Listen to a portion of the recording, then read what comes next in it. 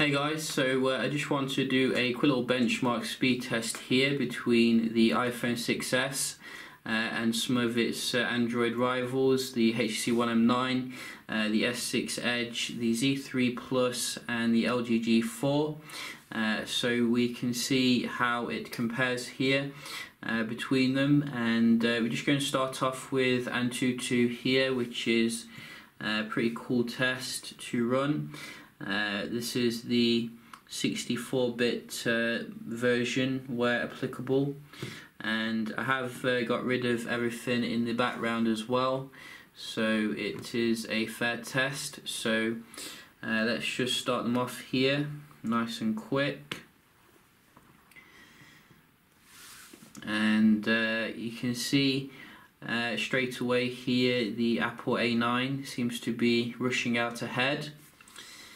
I have tried to order them in terms of the kind of how large the device is. You can see the iPhone 6s is quite small here still compared to this big boy LG G4.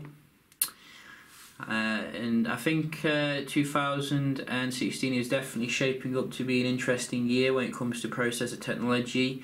We've just heard from Samsung they have made official the Exynos 8 series, which is going to be beastly in terms of the performance. It's not known whether they're going to use the 8 series in the Galaxy S7 or if they're going to go with Qualcomm's Snapdragon 820, which in itself is a massive improvement over the Snapdragon 810. This is a bit dirty. But it should be interesting nevertheless, whichever one they go for. I think it's definitely going to be better than 2015 devices. But you can see here the HTC One M9 seems to be going out ahead. The LG G4 is not doing too bad. Sony's lagging behind though a little bit. Maybe it's just feeling a bit left out. You know, Sony kind of moved on so quickly from the Z3 Plus. We didn't really get much chance to know the device, and I'm really looking forward to getting the Z5 in to compare it with the iPhone 6s. And the HTC One M9 seems to be on the graphical portion, which is very nice. The Edge is as well as the Sony. And are we nearly there on the iPhone? Still testing the RAM performance. Obviously we're getting 2 gigs of RAM in the new iPhone. It probably takes a bit longer here, but you can see for the graphical performance, buttery smooth on most of them. All of them actually, buttery smooth. The Edge is obviously pushing a Quad HD as well as the G4. Really surprised at how well optimized the G4 is, given that the processor is not quite as strong as the others on the table here. Snapdragon 808, but you can see it, no lags or anything when it's doing the graphical part.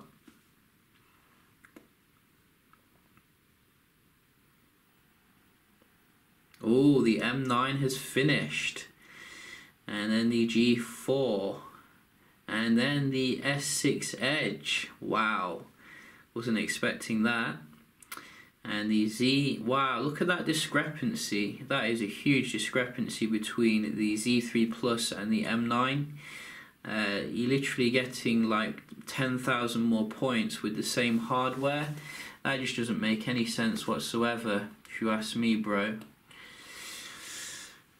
I can just zoom in a little bit here so you can see what I'm talking about. Look at that. That is, what is that about?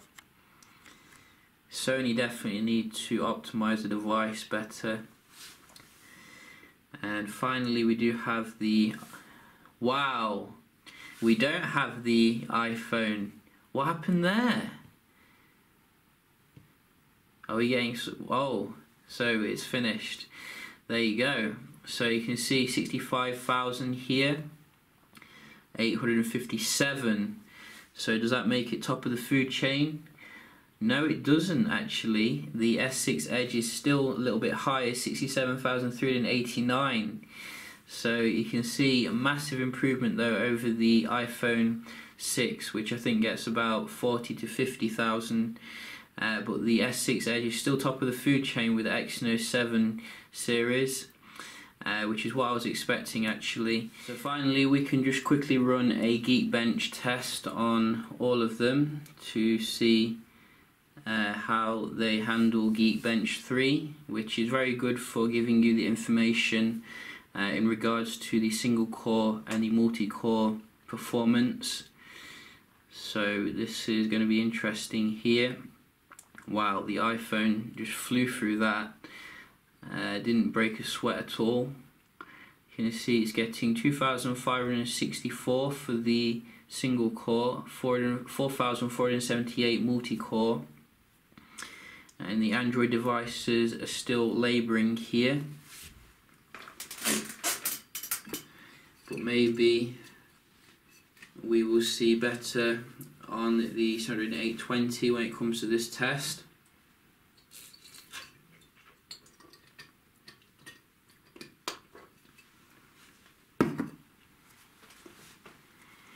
So the Edge has finished here, and the multi-core score a lot higher here for the Edge, but the single core not quite as good as the iPhone. You can see the multi-core here on the M9, a little bit lower than the Edge, but much higher than the Z3 Plus again here. You can see single core as well, a little bit higher, and wow, the G4 even scores higher than the Z3 Plus with its Snapdragon 808, which is pretty awesome, as well as a single core. So that is pretty awesome here, but you can see the Apple A9 decimates pretty much everything here when it comes to the single core. And I think the single core is where it's really important. So that is very nice performance here from Apple's latest and greatest. But you know, how can the Z5 improve on this? We'll have to see, and we will definitely see very shortly. It is due to be launched. But yeah, just a quick little video here then, checking out the benchmarks between the new iPhone 6s and some of its competition here. Clearly a very strong processor if you ask me, and if you did like the video, do hit the like button, and I will see you in the next one. Cheers.